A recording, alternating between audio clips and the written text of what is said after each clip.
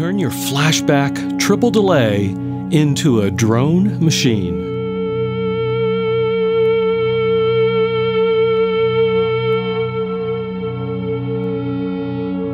So lately, I've been working with my Flashback Triple Delay, looking for ways that I can use it to create a drone, underlying ambient drone, and at the same time leveraging the 3 delays to provide delays that go well with an ambient lead line on top of the drone.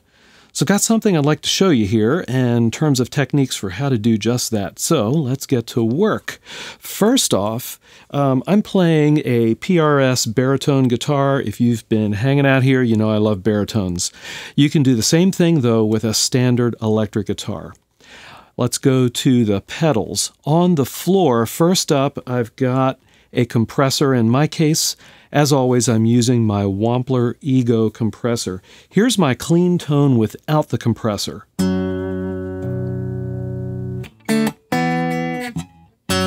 Okay, just a clean Fenderish tone. Let me go ahead and add that compressor in.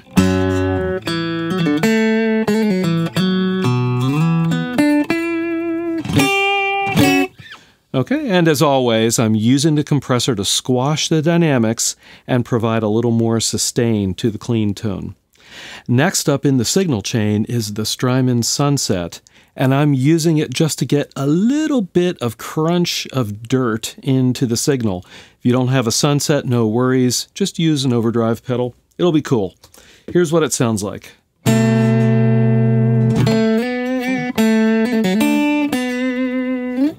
Okay, just a little bit of crunch. If you do have a second pedal or the sunset, you may want to dial it up for more of a lead tone. And you'll see why in a few minutes, okay? So a little crunch for I'll call it rhythm or the drone, and then a little bit of lead for your ambient leads. Next up, of course, I've got a volume pedal, in my case a Morley Little Alligator. And of course, last in the chain is the TC Electronic Flashback Triple Delay. It is important to note that I've got this rigged so that I'm actually running in stereo. I'm using an amp modeler with a stereo effects loop, so that's cool. If you've got 2 amps, you can get a similar type of effect. If you don't have stereo, just run it in mono. It'll be cool. All right, so let's check out the delays here. I'm actually going to start with delay 2, and let's listen to that. I've got my lead tone dialed up, and let's see what we get.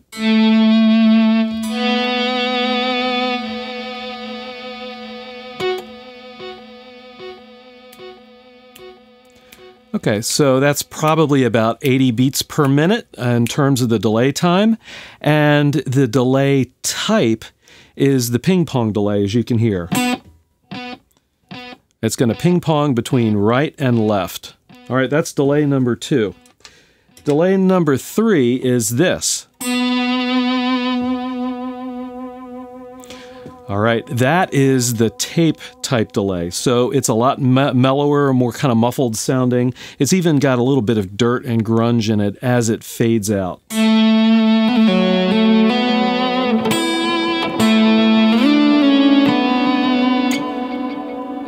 Okay, pretty cool. And also I should note, it's got the dotted eighth thing going, okay? So that dotted eighth pattern going on. And because I'm running in stereo, it does ping pong back and forth. Now, if I run delay 2 and 3 together, I've got the Flashback Triple Delay in series. So delay 2 is going to feed into delay 3.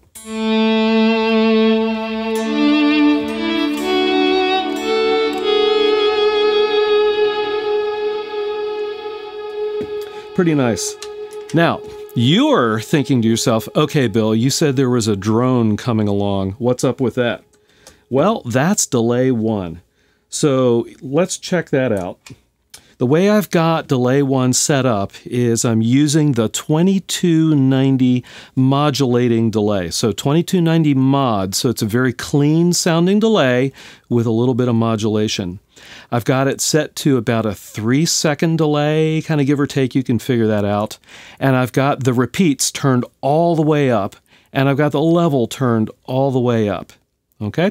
And one of the cool things about the Flashback Triple Delay is even if you have the repeats turned all the way up, it doesn't go into crazy overload. It just repeats for a long, long, long time. And that's how I'm going to get the drone. So let's check that out. I'm just going to play a low B here on the baritone, and I'm going to swell it in with a volume pedal, and let's hear what it sounds like.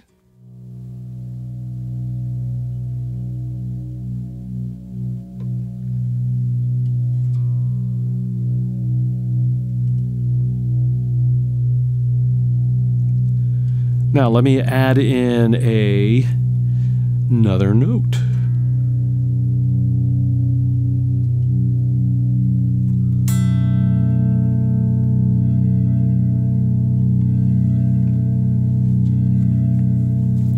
All right, that is literally going to go for minutes and minutes. It's going to decay out a little bit, kind of degrade some, but because it's the 2290 modulating delay, it actually stays pretty consistent throughout the lifespan of the delay. Now, I want to show you another trick. Watch what happens when I turn off delay 1. The delay keeps going. Aha, trick. What I did was I opened up my Flashback Triple Delay and turned off True Bypass. I turned it on to Buffered Bypass. I'll show you a picture here. And what you'll want to do for this this technique is the same thing. It's pretty cool. This allows you to turn your delays on and off and have them continue to repeat. The actual delay repeats will continue going even as the delay is off. So right now I've got my drone going, and I can turn my other delays on. And you'll hear, because I've got the delays running in series, that now my drone is going through delay 2 and delay 3. And now I can play some lead lines. I'm going to use my EBow. Again, if you don't have an EBow, you probably don't. You can just keep that lead tone dialed up and play some leads. But let me go ahead and play the EBow here and check this out.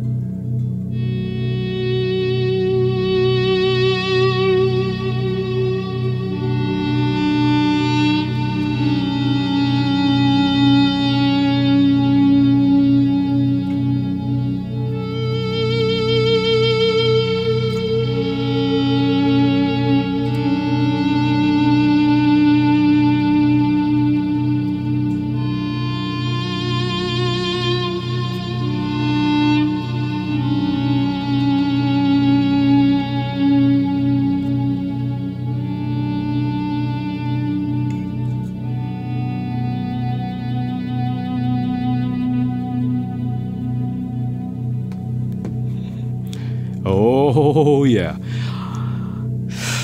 So I have to tell you, I've gotten these drones going and just played lead lines for 15, 20 minutes, half an hour at a time. It's really a lot of fun, and it's very inspiring to play against. And if you feel like your drone needs a little juice in the middle of your session, all you have to do is turn on delay 1 and add in a little note for a sec.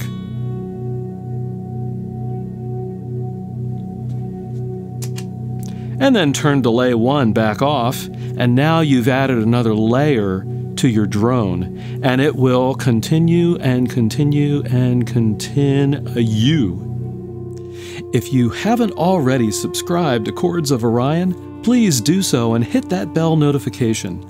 I've got ambient guitar-related content coming each and every week, and I would love to have you on board. Also, if you're interested, I've got Amazon affiliate links to all the equipment used in this video in the description below. And as always, I'll see all of you on the next video.